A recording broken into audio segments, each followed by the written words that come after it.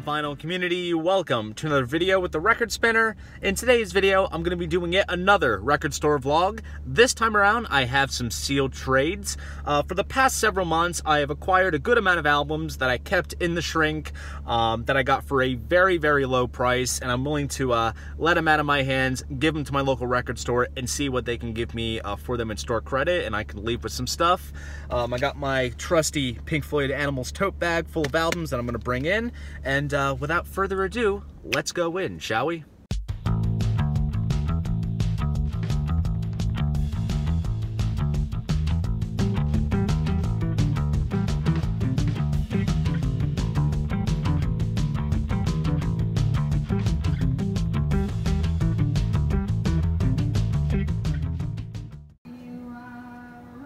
So if you're a longtime viewer, you pretty much know what this record store looks like, but they have changed it up a little bit. We have little aisleways here, and the newer pressings take up these two halves of the store here, and then all of the CDs, which I believe have been downsized, are all right here, sectioned off with title cards and whatnot. So let's see what we can find, and in a little bit I'll let you guys know what I can get for what I brought in.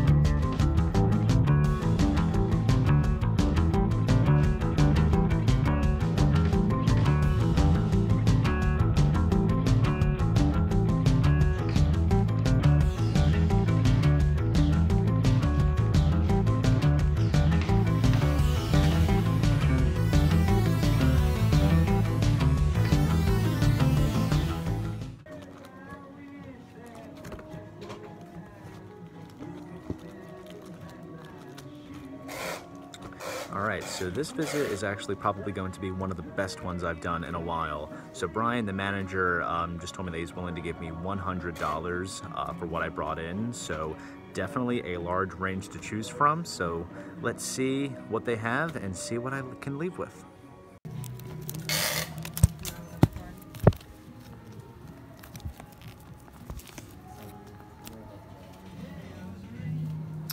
Black marble vinyl. I wonder what that looks like. Question. Is it possible we can give this a quick spin? Yeah, sure. Like side B or something? Yeah. You just, You sure? Yeah. Do it up.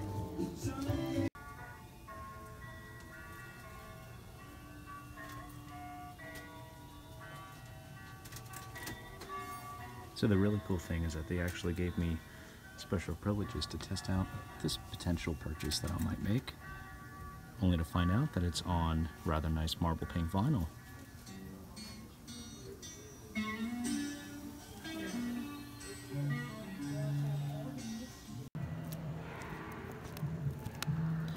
You're probably thinking that I've gone through this section way too many times in past record store vlogs, but you always gotta double check and see what's around.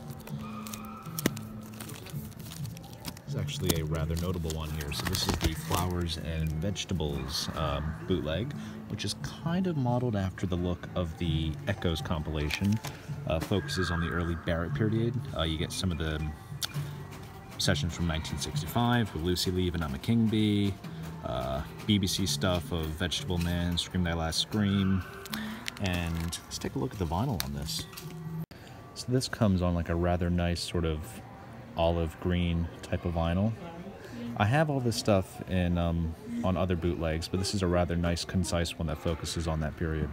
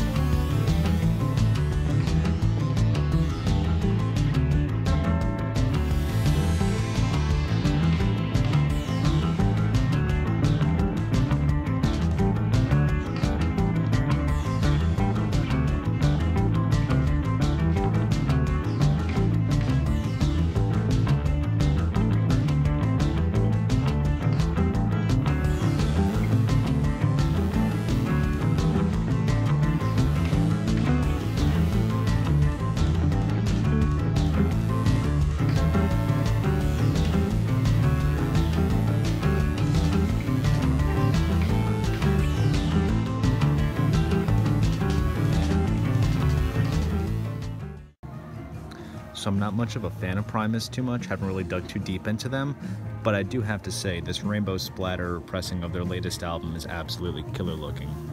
Look at that. Guys, I have a problem. This bag is getting really, really heavy, and now I have to make a selection process. This is gonna be tough. So Nico is gonna help me out pick out of all these which I'm gonna leave with. But the rule is, that's definite. Okay, so yeah. So that's definite. I have $100 credit. How do we do this?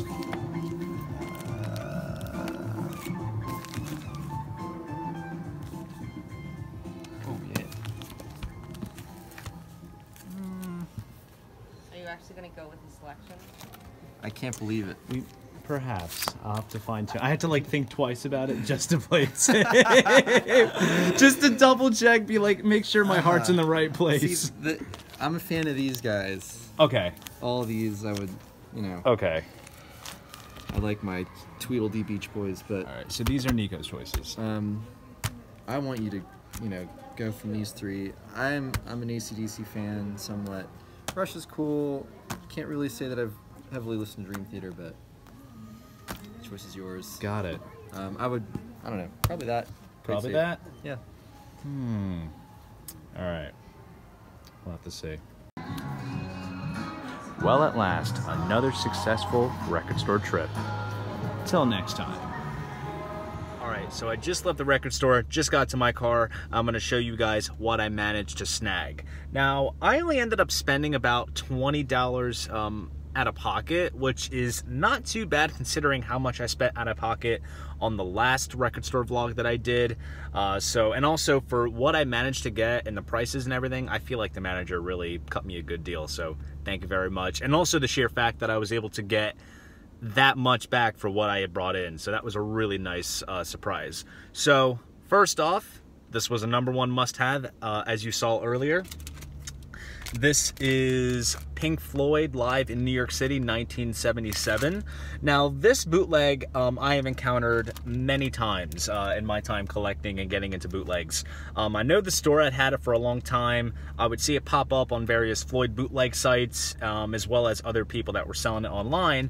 But if you're a longtime viewer of my channel, you know my rules for bootlegs: FM broadcasts, soundboard recordings, or studio outtakes. And this is actually an audience recording, and I feel like I'm sort of breaking my habit and I'm delving deep into another rabbit hole with audience recordings, but I think I'm gonna have much stricter rules in terms of the sound quality. For myself, like, if it comes down to an audience recording, I can't sit down and listen to it like an audiophile release because your ears will get fatigued. So if anything, it's kind of good background music, and also if it's good quality, you can pretty much make some sense out of it. Now this right here is not the full show. It's essentially the Wish You Were Here album performed in its entirety live during the Animals tour. And you saw it in the clip when they let me play it on their store setup. But this comes on really nice marbled pink vinyl with a nice red label, which is really, really nice. The only way you can tell what is side A and side B, since there's no indications on the label, is to simply look in the dead wax. You'll see like a fancy written A on one side and a fancy written B on the other. So from what I had heard in the store, it sounded decent to my ears for an audience recording. When it comes down to them coming out on vinyl, depending on like if it was remastered in any sense, you know, it could go either way, but this sounded decent to my ears, so I'm actually quite excited to have this as a rather interesting piece in my Floyd collection, live in New York City. And up next is also right off the bat, there's a lot of used stuff here, but it's in very good plus condition. So here is a rather recent pressing of Beach Boys Concert. Now this came out back in 1964. Fun, Little Deuce Coupe, Long Tall Texan, In My Room, Papa Oom Mau Mau, which is a rather good live rendition that they do. Now, the sleeve is rather nice, and it comes with a cool little booklet which is inside of the sleeve, which is really cool. Just down to the packaging alone, I thought this was really nice. And just to show you the vinyl real quick, nice 180 gram vinyl press. Amazing condition for the vinyl. Comes on the color band Capitol label, which was what the original was like back in the day when this first came out. I don't think I have any live Beach Boys stuff, so this is actually a first. It's rumored that they overdubbed some bits in the studio to kind of make it more polished sounding, since it can kind of get drowned out with the screams and whatnot from the audience, but this will be a fun listen indeed. Beach Boys concert. And then we have some more obscure Hendrix releases. This one in particular is called Burning Desire. Now this came out, I believe, as part of Record Store Day 2015, and it is also numbered, as you can see there. I have copy number 2271, and this is on the Dagger Records imprint that his estate looks after. So Dagger Records kind of goes for like the major diehard fans that want to get pretty much everything, whether it's like bootleg quality and other outtakes that might not appeal to the mass public. But on this we have some various recordings of Isabella, Cherokee Mist, Astroman, Villanova Junction Blues, Load Time Blues, just all kinds of rather nice studio outtakes. I'll show you guys the artwork. Very good plus condition for about 20 bucks. So for a Record Store Day release, and considering the condition, it's amazing bang for the buck. You get liner notes and photos, and like all Hendrix releases, poly-lined QRP sleeves, nice quality vinyl. Just take it out real quick and show you. Mastered by Ryan K. Smith. Rather nice labels. Amazing stuff. So I gotta say, I mean, I feel like as time is going on, I'm getting much deeper and deeper into the Hendrix stuff, because I've gotten all the box sets recently. I'm getting the posthumous releases, which came out in the 70s and whatnot. So the Hendrix collection is slowly being enriched with all this great stuff. So Burning Desire. And then, let's see, what else do we have? We have two more records. So this is actually a record that I had a variation of for some time, and I actually traded it into the record store during my last record store vlog. And I just managed to snag a complete version of the show, because what I had, like, there was a couple songs taken out, and surprisingly enough, I looked online. This is actually going for a rather high value, so I wanted to get it at the perfect price point. So this is Rush ABC 1974.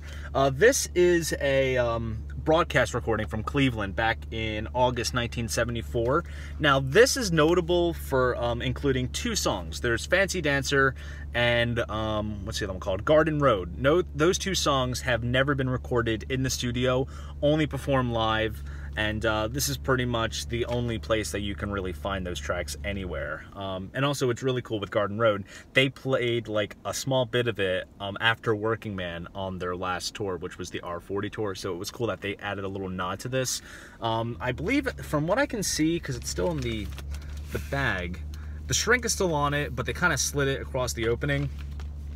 This is just a really cool release to have, a really cool Rush show to have in my collection, and it's just also nice to have a complete version of the show as well. So I'm very happy to have this.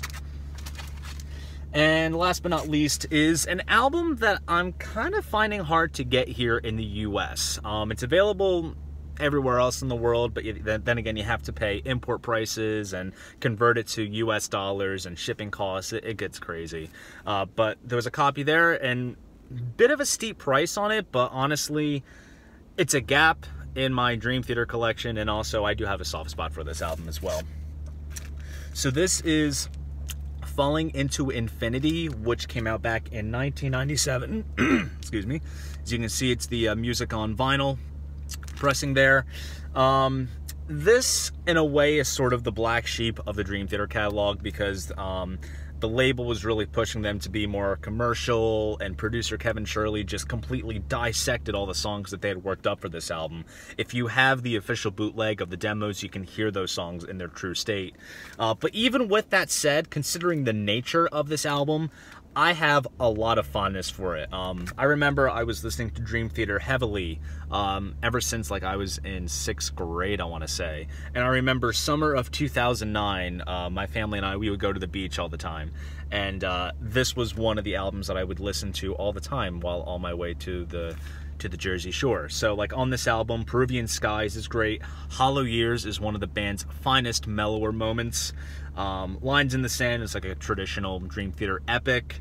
Just Let Me Breathe is good. One of my personal favorites is Anna Lee. It's just this great piano-driven song. It's absolutely sensational, and I am so, so happy that this is finally in my collection. So there you go. That is what I picked up today on my latest record store vlog. If you enjoyed this video, please give it a like and subscribe to the channel. See you guys in the next video, and most importantly, keep the record spinning.